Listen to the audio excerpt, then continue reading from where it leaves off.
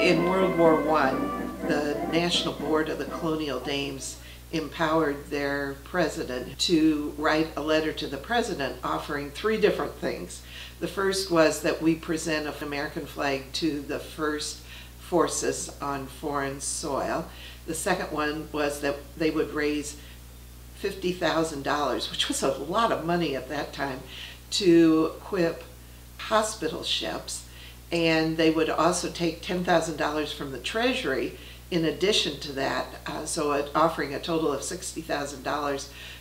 And then also that they would produce a book of patriotic songs to sell to help raise money for that cause.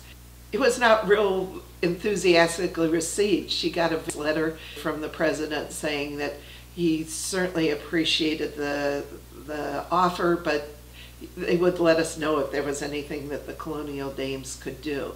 Well, she didn't take that sitting down, and so she contacted the Secretary of War and made the same offer, which he very willingly took up that request. And an American flag was sent to General Pershing, who led the first expeditionary force in France in 1917.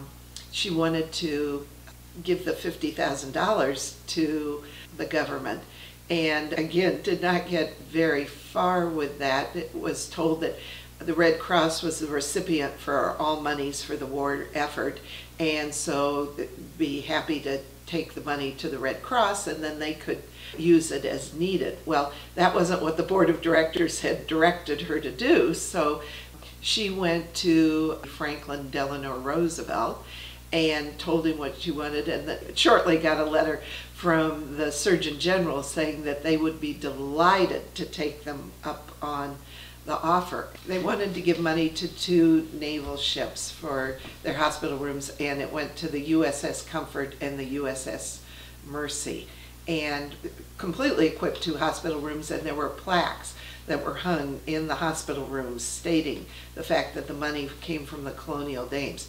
But it did not use all the money that they gave them, and so there was extra money left over. They were asked if that money could be used for laboratory equipment and supplies for other ships. It was used on board the USS Solace to provide that, and they were able to use money for ditty bags for soldiers that had razors and shaving cream and candy bars and just things for all the soldiers. And then the thing that I found very interesting was they kept such good records of the money that was used that in 1925, after the war, the colonial dames got a check for $35 back for the money that they did not use.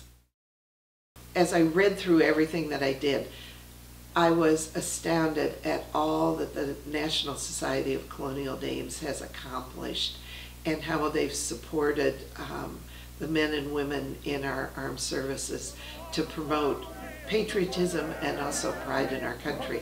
And I think that's something we can all be very proud of.